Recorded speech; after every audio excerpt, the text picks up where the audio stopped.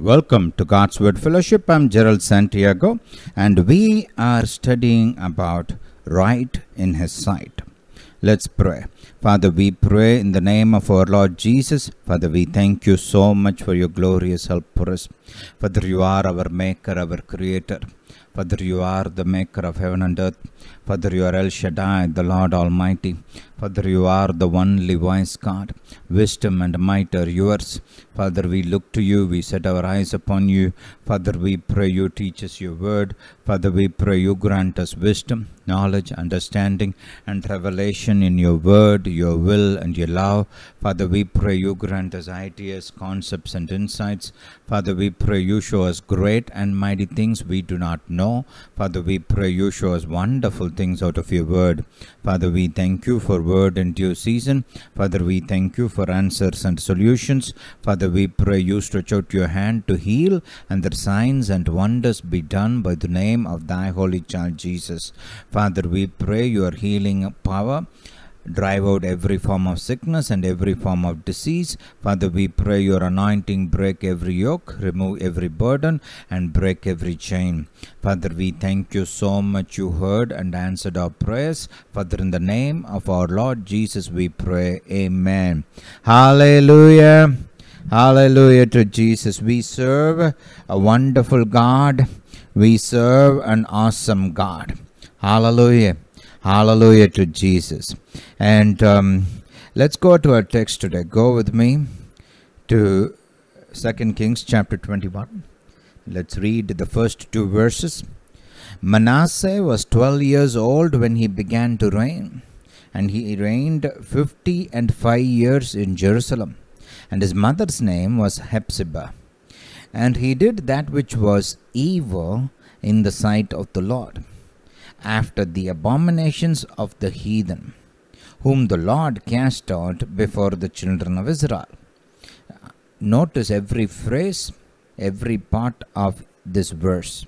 It's so very important. Manasseh did what? He did evil in the sight of the Lord.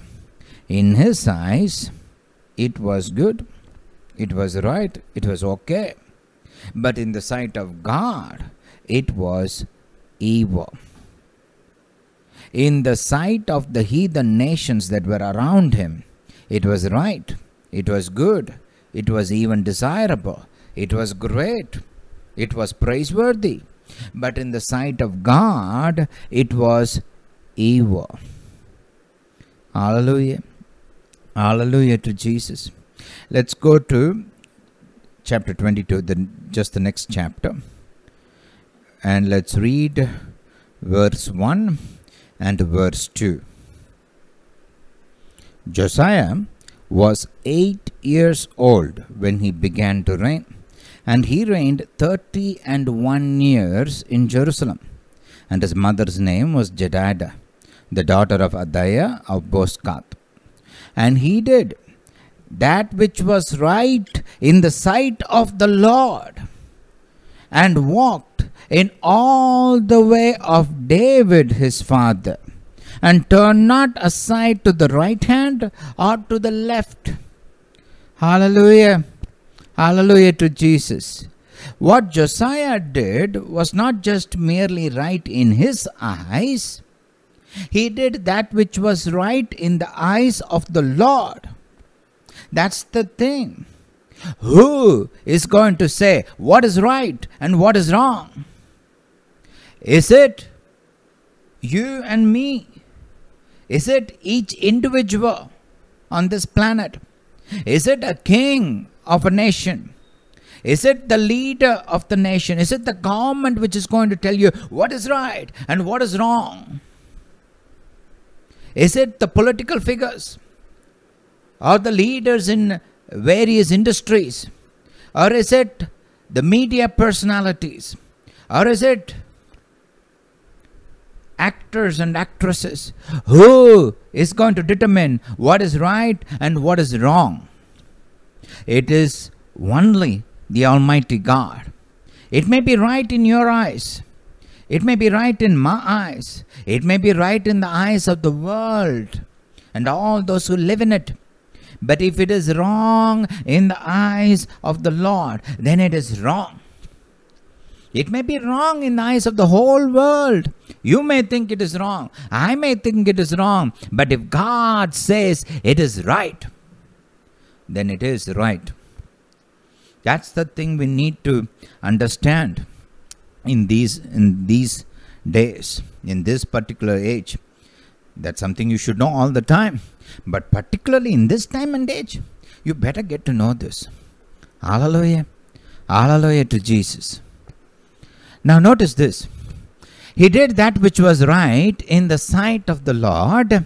And then the Bible says something else. In both these verses concerning Manasseh, it said he did what was evil in the eyes of the Lord, in the sight of the Lord. And then it adds something. It says he did according to the abominations of the heathen. So he was walking after the heathen nations. There is a term for that in the New Testament. Walking after the world. That's why you have a very specific commandment in the Bible that says, do not be conformed to the patterns of the world. That's why you also have a very specific commandment given by the Apostle John. Do not love the world or the things in the world. Hallelujah. Hallelujah to Jesus. But then talking about Josiah, he is saying he walked in the ways of David his father. Just go back to the previous chapter, chapter 21. And if you look at the very end, hallelujah. Hallelujah to Jesus. You have Ammon, who was 22 years old when he began to reign. This is after Manasseh. He reigned only 2 years in Jerusalem, right? And he again did that which was evil in the sight of the Lord. And he forsook the Lord God of his fathers. And after Ammon died, then came Josiah, his son, right? He became king in his stead. Ammon and Manasseh were his immediate ancestors. Ammon and Manasseh. Hallelujah. Father, grandfather. But then notice God didn't say he walked in the ways of his fathers or walked in the ways of Manasseh. Whom is God going back to? The ways of David. The ways of David. That's very important to understand. Who are you walking after? All of us are walking after somebody. All of us, you and me, and everybody else in the world. Right? We are walking after somebody. We are doing something that is right in the eyes of someone. But who is that someone? Right? That's a very important question you need to ask yourself. The Bible very specifically teaches not to be wise in your own eyes. Can I do everything that is right in my eyes? Is it the right thing to do? Go with me to Proverbs. Proverbs. Hallelujah to Jesus. Proverbs chapter 3. Let's look at this particular verse.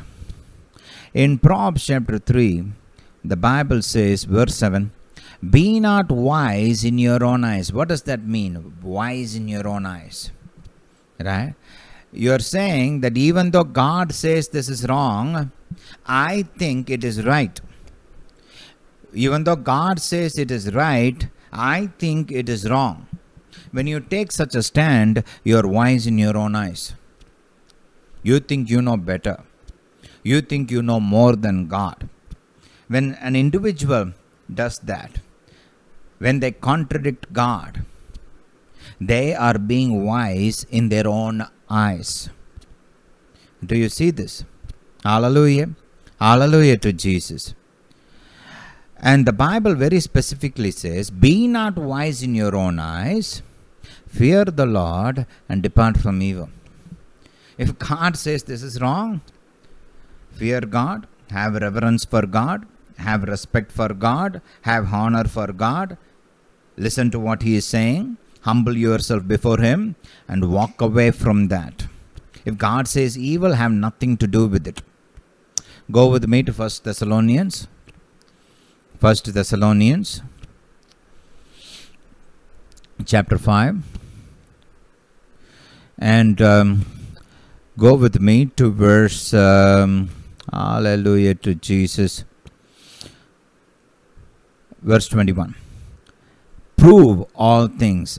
That means test all things, right? Prove is, King James Old English, right? It actually means test all things. Hold fast that which is good. Abstain from all appearance of evil. And the very God of peace sanctify you wholly. Hallelujah. What is he saying? Test everything. When you hear something, when somebody is saying something, when you read something, when you hear something, right? When you're discussing something, when you get a bright idea, test it. Is it good? Is it evil? Is it right in the eyes of God? Sounds good to me, but does it sound good to God?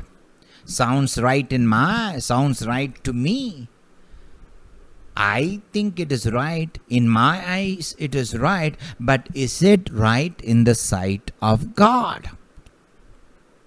Sounds great, even noble or honorable to me. But is this right in the eyes of God? Is this wise? Is this according to wisdom? Or is it just a feel-good foolishness? What is this? You have to judge. You have to test. You can't just take everything at face value. The prudent people don't. We are God's children. When you hear something, when you read something, when you study something, when somebody is giving out their opinions, whoever it is, right? You are supposed to test it and hold fast to good and abstain from all appearance of evil. You know what he is talking about here? If you go back and look at the context, he is talking about inspirational sayings by the Holy Spirit. Right? When somebody is speaking by the Holy Spirit, you should test what they are saying, because man, the vessel through which the gifts are operating, is not perfect. And somebody, that vessel can make a mistake. He may think he is hearing the Holy Spirit, and he may make a mistake. Because he is not perfect. He is not yet mature enough to, discern things. Or he might just make a mistake. And because these gifts are functioning through a vessel which is not perfect, which is defective in certain areas or in certain manners, we need to test everything. Hallelujah. The Bible says when the gifts of the Holy Spirit are functioning, this is not the only place the Bible teaches this. In the New Testament itself, if you just go to 1 Corinthians chapter 14, and then this is a gift that is talking about the importance of prophesying and tongues and the interpretation and how they work, where you should use it, where you should not use it, how you should use it, and so on. Right? And while talking about that, Paul is giving them a certain order by which to function. And these people, the Corinthian church, was great when it comes to operating in the Holy Spirit. So, let's read from verse 26. How is it then, brethren? When you come together, every one of you has a psalm, has a doctrine, has a tongue, has a revelation, has an interpretation. So all of them have something because they're all praying in tongues, spending time with God. So everybody received something from God. They received a psalm. They received a doctrine. Somebody received a tongue. Somebody got a revelation. Somebody has an interpretation in his heart. Right? They got, and they all want to, bring it to the church. So he's saying, since you guys are, all of you are, receiving things from God, present it in a way that it is edifying, right? And then he talks about, The interpreter giving the one believer speaking in tongue, or a servant of God speaking in tongue, and others interpreting it, right? And then he talks about the prophets. Verse 29, let the prophets speak, 2 or 3. Notice he's saying prophets, meaning these are genuine people called by God, anointed by God, speaking by the Holy Spirit, 2 or 3. These are genuine attested people, right? Functioning inside the church. We are not talking about a false prophet. We are not talking about some crazy fellow, right? These are men of God, called by God, anointed by God, speaking within the setup of the church, right? And let the other judge. He's saying let them speak and let the other judge. Judge what? Judge whether what is being spoken is according to God's word or not. Hallelujah. If a man of God, called by God, anointed by God, standing in the office of a prophet, if his words should be judged, how much more than everybody else? How much more an industrialist, or a media personality, or an actor or an actress, or a politician, or a government servant, or whoever else it is, or a social media influencer, right? Whoever it is, if a prophet of God should be judged, if the words of a prophet of God, right? If the words of a prophet of God should be judged, how much more the words of the people in the world? If we have to test everything that we believe is the inspiration of the Holy Spirit, if we have to test that, how much more what you are hearing in the world? How much more? We can't just take everything at face value and say, okay, he has good intentions. He is saying with an intention to help people, so it has to be good. Not necessarily. Not necessarily. Good intentions don't make something good. There are a lot of things people with good intentions have said which are wrong, which have produced dangerous results, which have destroyed lives. Do you understand this? Right? Good intentions, noble intentions, don't make a deed or an ideology good. All those deeds and all those ideologies and all those worldviews have to be tested against God's word. You have to examine them in the light of God's word. Because it may sound good to them, it may sound good to you, but does it sound good to God? Is it right in His eyes? That's the question here. And that's the standard by which you and I will be judged. And that's the standard by which God operates in our life. Do you understand this? Hallelujah. Hallelujah to Jesus. The two people, yesterday I mentioned this, but I didn't dive deep into this. So let's look into these things. Look at these two people, our texts. These statements and these verses are talking about kings. Now, in those days, kings were absolute authorities. What they said goes. If the king says, okay, we are not going to do this anymore, then the entire nation has to obey. Rebellion will be met with severe retribution. And many times it would mean death. Right? We are not talking about a liberal democratic society here. Right? We are not talking about today's world. This was a kingdom, and the word of the king is the law. So, in the case of Manasseh, he is doing things which was right in his sight, which he thought was good, which he wanted, which he desired. Right? And he is the king of the nation. So, common opinion is if the king wants it, hey, he gets it. Right? If he says this is what we are going to do, then that's what we are going to do. And it also says that the king was doing things that other nations were doing. Hallelujah. Let's go back to that verse. Go with me to 2 Kings chapter 21. What was Manasseh doing? He was doing things that the other nations, heathen meaning those nations which don't know God, which don't have a relationship with God. These are people outside the covenant.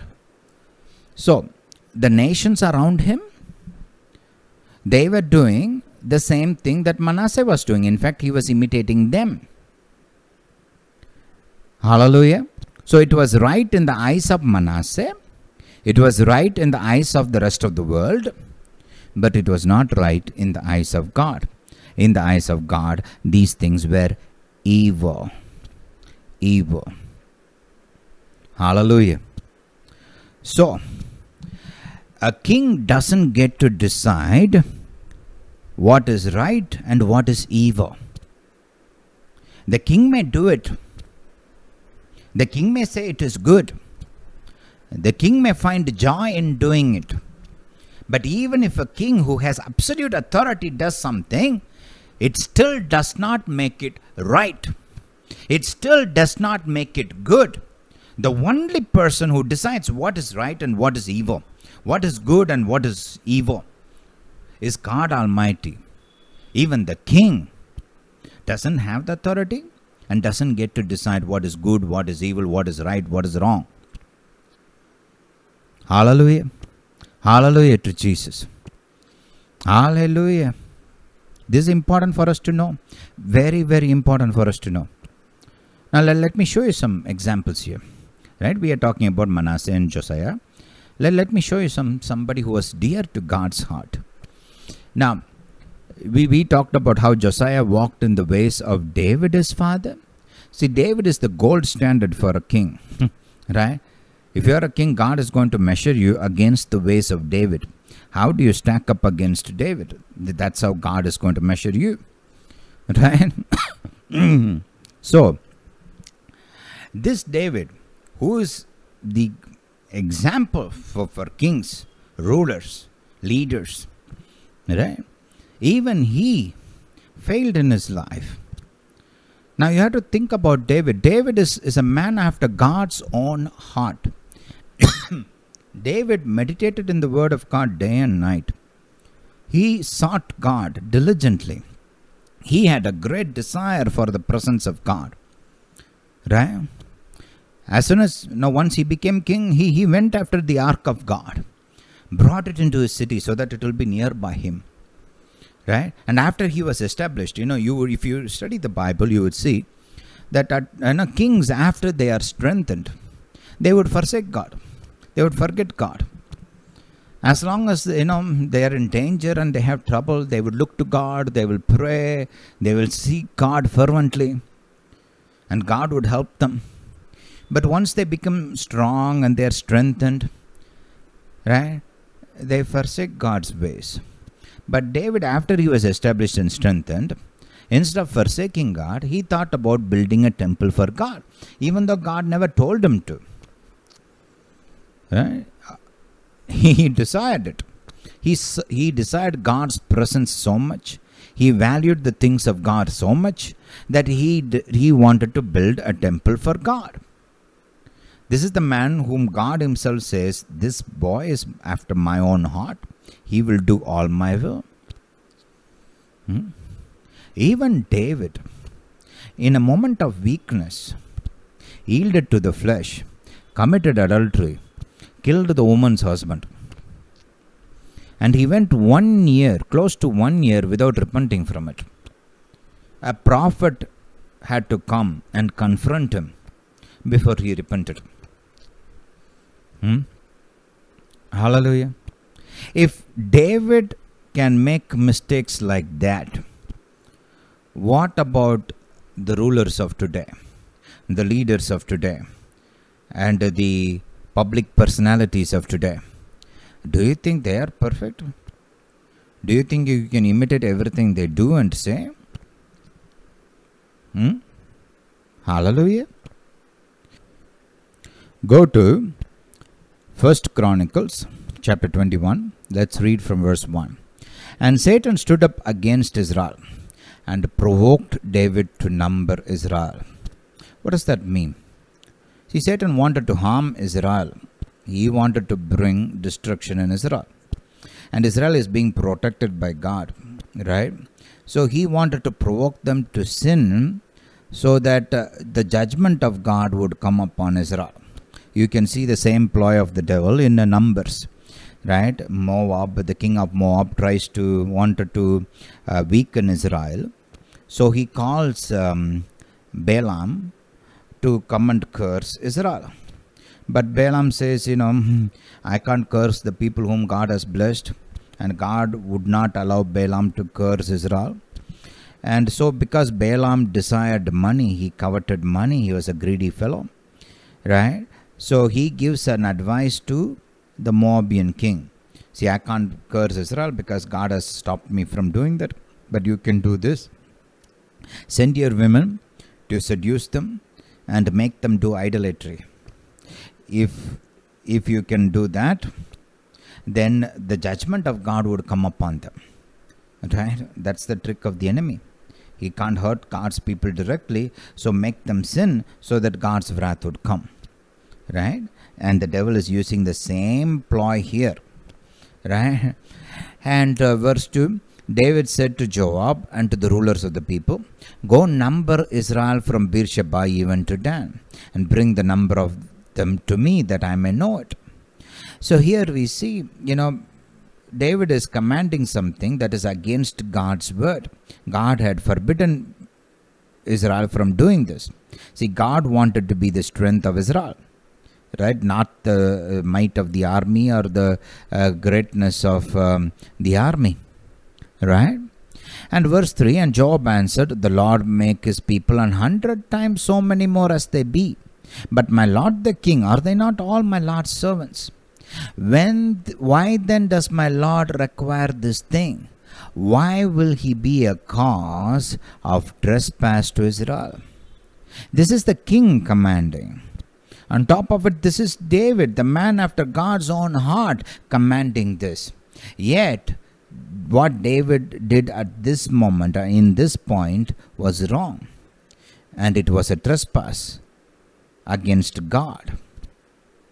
David thought this is okay in a moment of weakness. But in the eyes of God, it was still sin. God didn't change his mind just because David was doing this. Do you understand this?